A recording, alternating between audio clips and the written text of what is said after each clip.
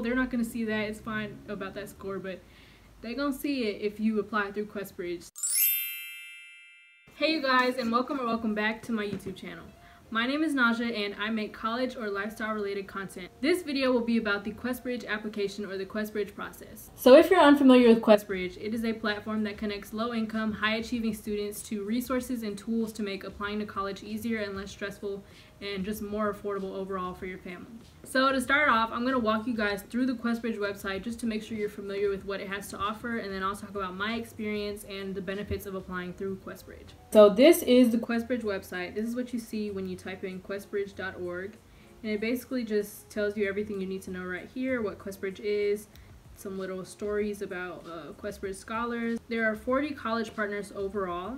And if you click on college partners at the top, you can see all the partners. So this is all of them. Basically what they want to do is connect low-income, high-achieving students to top-tier institutions that they may not regularly have access to. So all of their colleges are really good. They have most of the T20 schools, Ivy Leagues, and just really good colleges and universities that you can apply to.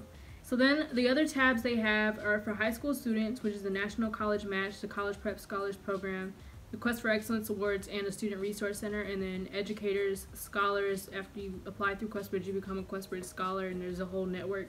And they have the About page. So I have a summary about everything I know about QuestBridge, but this is where you'll get the real full details, and just you can go more in depth on the website after watching this video. Okay, so like I said, QuestBridge has 40 college partners, so I'm going to try to walk you through the process as best as possible. But it is pretty complicated. Like when I was going through it, I was so confused at first when I was learning about it, and then I was confused telling my parents about it, and they were confused, and it was just a whole lot. But QuestBridge made it easy for us to understand eventually when they had online seminars and videos and all this stuff that would walk us through it. So that's how I learned about the process, and that's how you guys will probably learn about the process if this video doesn't make sense. So first, they have two main programs, which is the College Prep Scholar Program and the QuestBridge National College Match. So to start off, the College Prep Scholar Program is a program for juniors specifically. So you apply during your junior year in March. There's a March deadline, so it's kind of towards the end of your junior year. And basically it provides resources and knowledge to prepare you for the application process in your senior year. So it's also a notable distinction that you can put in the awards section of like your Common App or any other application that you use. And then there's other benefits to the College Prep Scholar Program. So if you become a CPS, you have a better chance of becoming a finalist in the National College Match, which I'll talk about in a minute. So another benefit is that you can earn various awards if you are selected as a CPS, and this includes full scholarships to summer programs, a Quest for Excellence Award, an invitation to a QuestBridge National College Admissions Conference, personalized feedback on your college essays, and campus visits to QB partners. So when I applied to be a CPS, I also applied for a full scholarship to this Emory summer program, which unfortunately I was not awarded, but I was awarded an invitation to the QuestBridge National College Admissions Conference, which mine was held at Rice, and then there were also some at, I think, Yale and at Stanford the year that I applied. Unfortunately, I didn't get to go to mine because it was far in Texas and I didn't really have the money to go out there, but I did participate in the virtual one that they offered to others.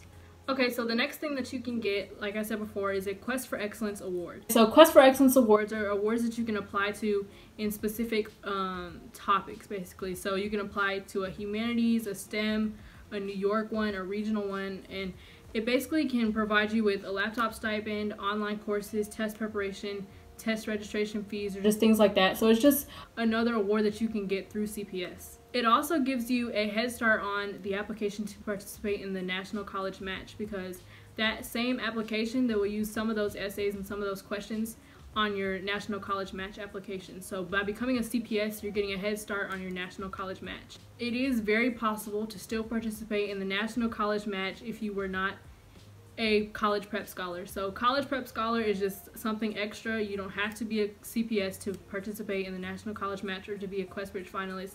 It's just something extra you can do in your junior year that will provide even more resources and more help to you, that'll prepare you for your senior year in applying to college. Okay, so I was a CPS in my junior year, and I found it to be really helpful because it gave us kind of like an outline of what to expect when we were applying to college, and it connected me to a lot of other high achieving students who are in the same position as me. and there was like a Facebook group, and we could all talk about like our concerns and questions we had and just anything else. The next thing I'm going to talk about is becoming a QuestBridge finalist and participating or not participating in the National College Match. So, of course, like I said, you have a better chance of becoming a finalist if you are a college prep scholar, and this is not just me saying that, they actually put that on their website. So, QuestBridge Finalist is a status that you apply for in your senior year of high school. It is the first step to applying to the National College Match. The National College Match Scholarship Program, the full ride program offered by QuestBridge, which is what everybody basically is striving for if they are participating in QuestBridge, because they want a full ride to one of the college partners. In September, you apply to become a QuestBridge finalist, and that is very early. I said September of your senior year. That's like the second month of school for some people, maybe the first. And so you have to really be on top of this application because it is, for one, very long. And it's extremely important that this application is something that you are proud of, because this is the application that your colleges will later see. So you're applying to QuestBridge right now, but later on they're going to pass this application on to the colleges that you say you want them to send it to, and this is what the colleges are going to see. So you want to make sure you have the best possible application that you're submitting to QuestBridge. Okay, so after you apply in September to be a finalist, you will find out in October if they have chosen you to become a finalist or not. Another thing that you will do in October is rank up to 12 college partners. So if you are familiar with the National College Match process, basically it is a full ride to one of the QuestBridge partners, but there are a lot of stipulations involved with applying to college this way. So to start off, you have up to 12 colleges that you can apply to. So out of the 40 partners, you have to choose 12 or choose at least one that you want to rank on this ranking form. So you can rank one school, you can rank 4 schools, you can rank 12 schools.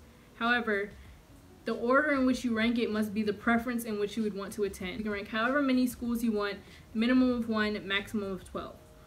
All of the college partners except for 4 are binding. This means if you rank one of the binding colleges on your list and they accept you, you're going to have to attend. You're legally bound to attend that school with the scholarship that they give you. So you can't rank Brown or USC and then match with them and decide, oh, I don't want to go there. You have to go. You're legally bound to attending. So that's one of the main stipulations, is that you're bound to attend that school. So it's a binding contract for all but 4 schools. So the 4 schools that aren't binding are MIT, Stanford, Princeton, and Yale. This is basically like you're applying early decision to up to 12 schools, all with one application. And your ranks should be in order of preference. So for example, if you rank Brown, Vanderbilt, and Yale, Brown number 1, Vanderbilt number 2, and Yale number 3, and Brown accepts you, you must go to Brown. If Brown doesn't accept you and Vanderbilt does, you have to go to Vanderbilt.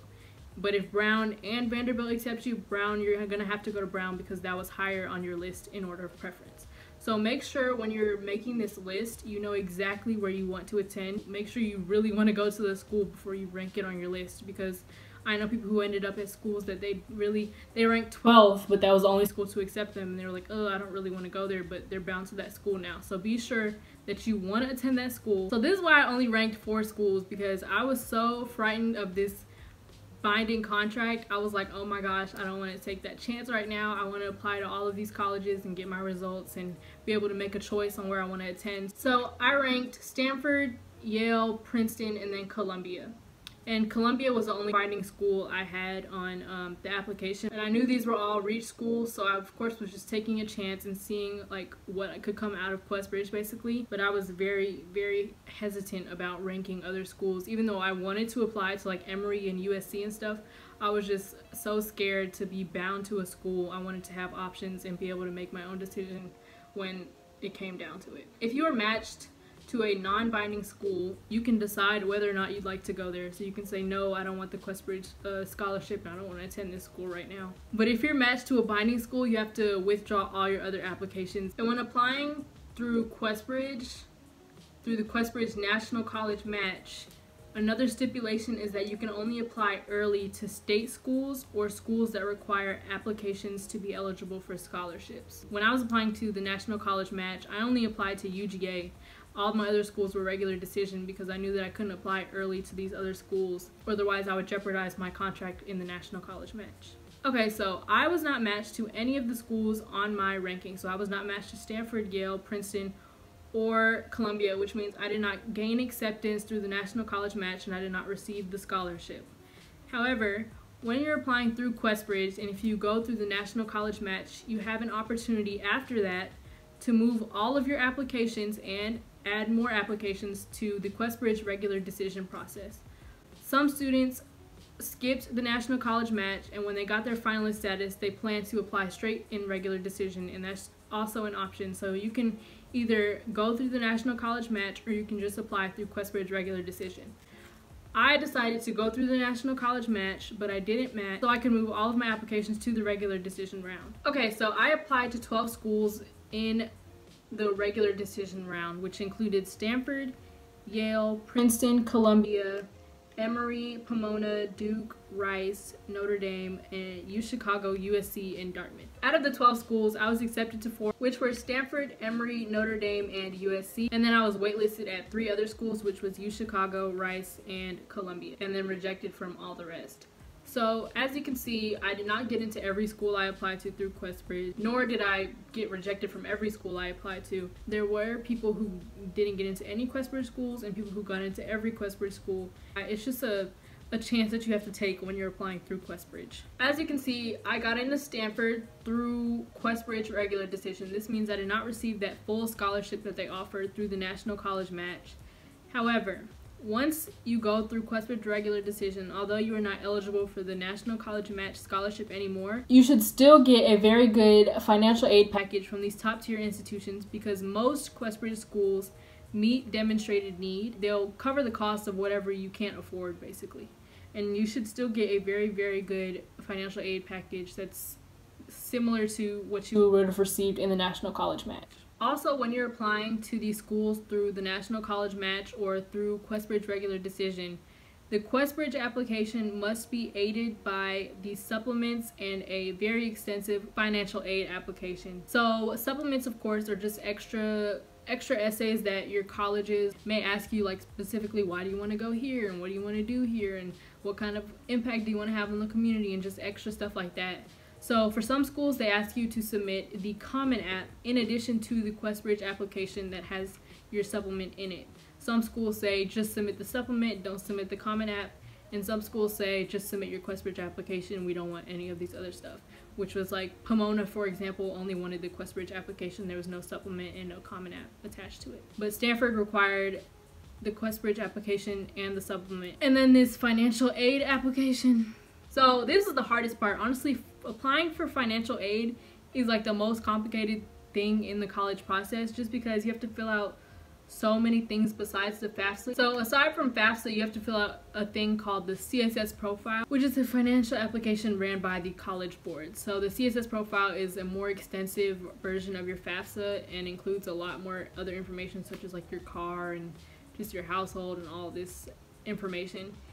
And then, besides the FAFSA and the CSS profile, colleges will ask for specific documents to support all this information that you told them. So you will use this program called iDoc to submit all of your tax forms and supplemental financial aid information and just all of this crazy stuff. But QuestBridge will make sure you know what you need to do for your financial aid, and they will walk you through every step of this crazy, stressful process. So I got through it, so y'all will be able to get through it. Hopefully you guys will take advantage of all of the stuff QuestBridge has to offer and just make sure you understand what you're filling out and what you're actually submitting because you're gonna have to do it again the next year. Now that I kind of walked through that complicated process, now we can talk about the benefits, in my opinion, of applying through QuestBridge. So the biggest benefit to me was applying to all of these schools for free. So with the QuestBridge application, you do not pay any fees to send this application to the colleges. You don't pay to send it to QuestBridge. You don't pay to send it to the colleges that you rank or the colleges that you apply to in the QuestBridge regular decision round.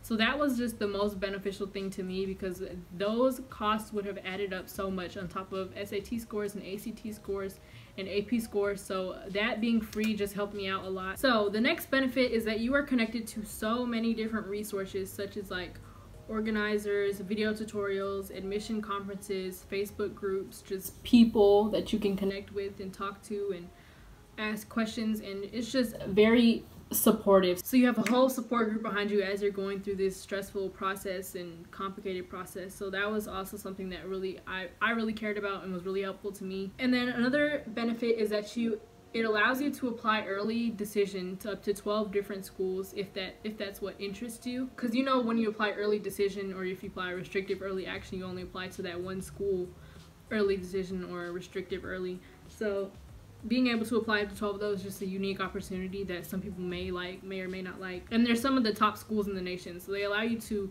rank all these schools. You can rank these Ivies and rank these T20 schools and be able to apply to all of them early, and it's just a good opportunity. And then you can also get a full scholarship to one of their college partners. That goes without saying. Like, that's one of the big benefits, is that you'll get a full ride to one of the schools if you become a national college match. The last benefit is that you stand out against other applicants. So QuestBridge says it really has no weight, but I think it shows that through your QuestBridge application and just being a QuestBridge finalist in general, it shows that you overcame a lot of hardships, but you were still able to be a very successful, high-achieving student. So I think that's something that's very important about QuestBridge, is that it makes attending and affording school possible for people who may not have thought they could attend these top tier schools just because they can't afford it or because they think they weren't good enough for it. But QuestBridge is helping them see that they are good enough and they're overqualified to attend these schools. Alright, now I'm going to talk about these stats of a QuestBridge finalist. So these are the stats from last year. My class of QuestBridge finalists, these are the stats that I'm about to read to you. So the median SAT was a 1320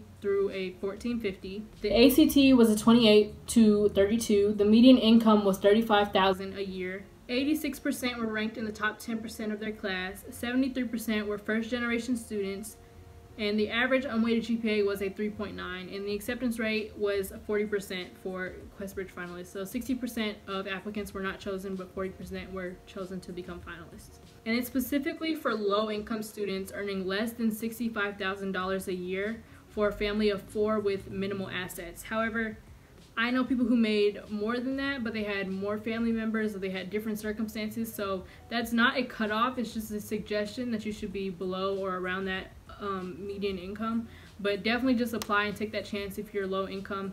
They'll ask you to go in detail about your family and your kind of situation. So don't be afraid by that number. It's just a median number.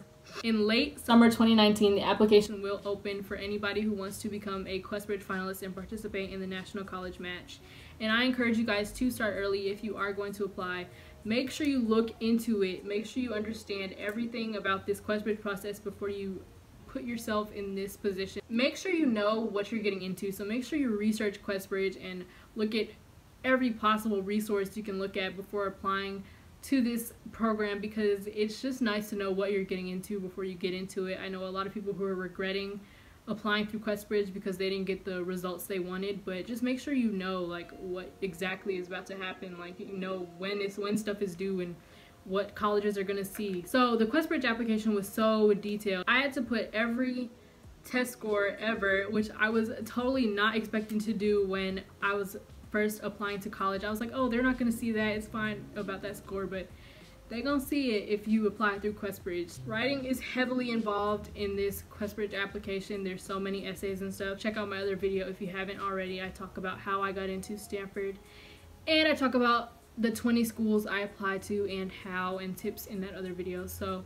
thank you guys so much for watching. Hopefully this provided some kind of insight on the QuestBridge process. I know it was kind of complicated, but I'll make it as simple as possible when I'm editing it. So good luck. I am a QuestBridge scholar. I'm in the QuestBridge Scholars Network now. I will be attending Stanford University as a QuestBridge scholar, and it was just very helpful to me when I was applying to college. So hopefully this can be that same thing for you guys if you decide you want to apply through QuestBridge. And I thank you so much for watching this video. Like and subscribe to see more content, and I'll see you guys next time.